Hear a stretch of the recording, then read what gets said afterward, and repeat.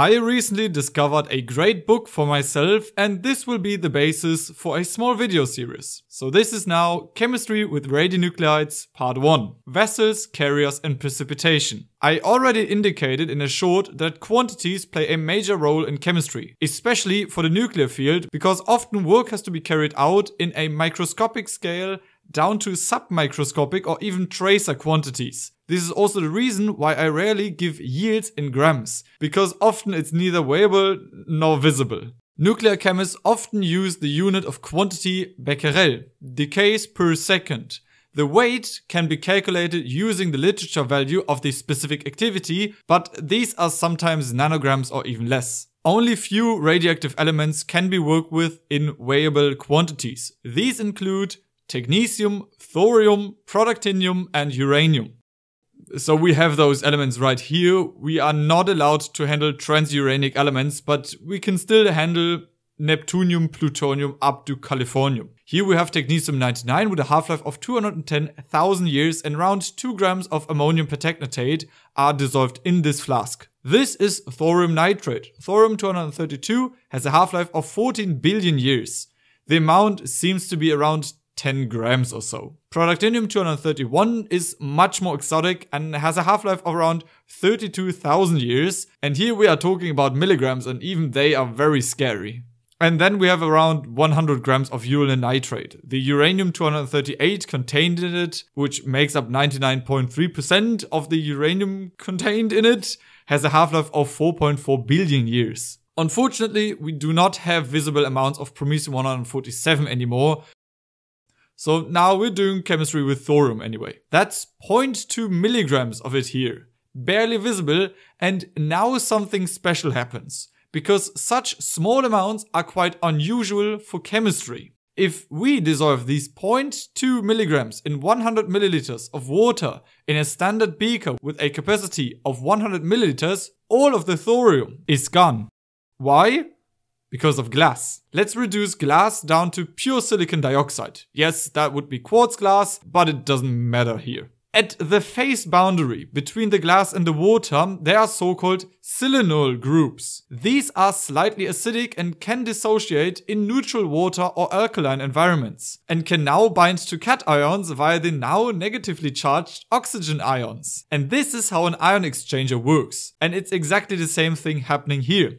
Such a glass has an ion exchange capacity of 10 to the power of minus 10 moles per square centimeter. This means that the inside of the entire 100 milliliter beaker has a capacity of 10 to the power of minus 6 moles.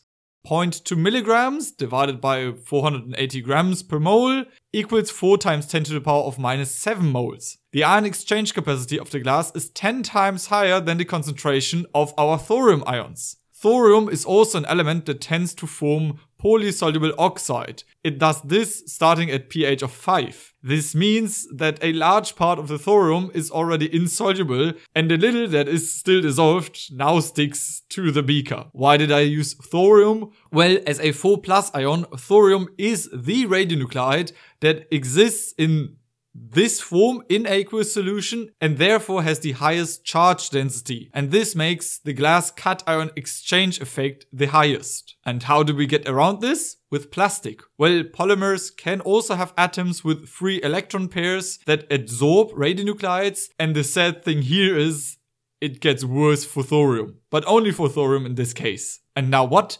You use Teflon. Even if Teflon, or better known as polytetrafluoroethylene, is almost completely covered with free electron pairs, these belong to the fluorine. They won't be able in assisting the absorbance of any cation. You actually try to avoid transferring chemicals, but if, then look at how glass, plastic and Teflon behave. Teflon is much more hydrophobic, and so losses are minimized.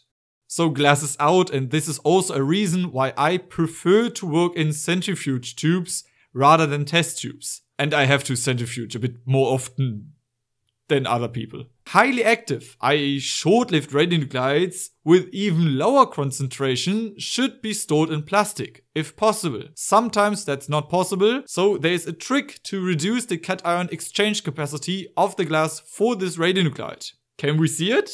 These radionuclides are dissolved in acid. In an acidic medium, the silanol group of the glass dissociated much less, and thus the ion exchange capacity decreases rapidly. So much for the reaction vessel. Now for the chemistry itself. Depending on the nuclide, the nuclides may be present in such low quantities that they not seem to adhere to thermodynamics due to the lack of interactions with other ions of their type. They are just too far away from each other. Then a carrier is added. Ideally, it's a stable isotope of the same type. As here, we have radioactive iodine. The carrier should be added as early as possible, before the radionuclide itself. But now there are different types of iodine. Sodium iodide or sodium iodate. Which should we use? Since the radionuclide is present as iodide ion in caustic soda, the stable sodium iodide should also be chosen. Iodate is pentavalent and therefore the chemistry is a bit too different. If it is not possible to add carrier of the same oxidation state, it must be oxidized or reduced later. And then you can do iodine chemistry with radioactive iodine. Often you want to precipitate the nuclide out of the solution later in the form of some precipitate. Like here with radium as a polysoluble sulfate by adding sulfuric acid. Unfortunately, that didn't work. Because with an activity of 1 kilobecquerel, the solubility product of radium sulfate has not been exceeded. Because there is no suitable carrier of the same element for radium-226, a chemical homologue must be used. Barium chloride was added here.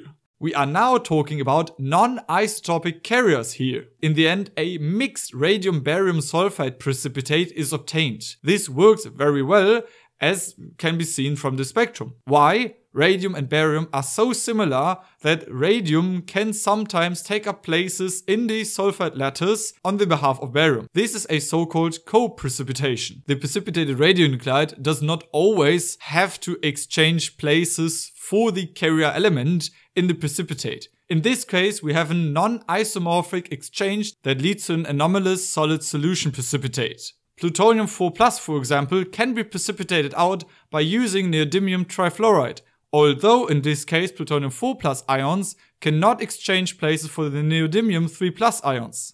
Sometimes co-precipitation is not desired and a so-called holdback carrier is used. For example, when radiobarium is precipitated out by lanthanum fluoride.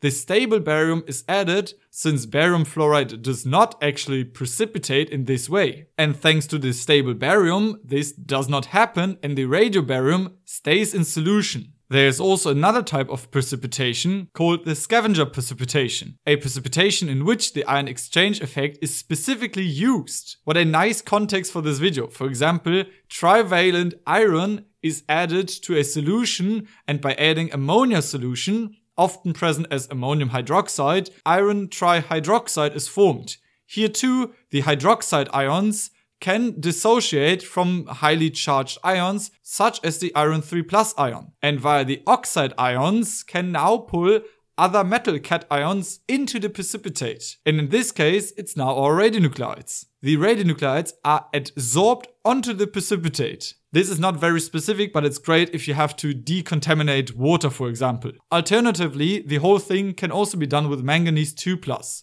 Which is isoelectronic to the iron 3+. And it also forms this manganese dioxide hydrate with ammonia solution. Same story, but a bit unsuitable for wastewater due to the environmental problems that come with manganese 2+ ions. That was a little overview of the beginnings when it comes to doing chemistry with radionuclides. Let's see what I come up with for part 2. A special thanks goes to the Working Group of Analytics and Fundamental Nuclear Chemistry from Dr. Erik Strupp and the Division of Nuclear Chemistry at the University of Cologne, and to my Patreons.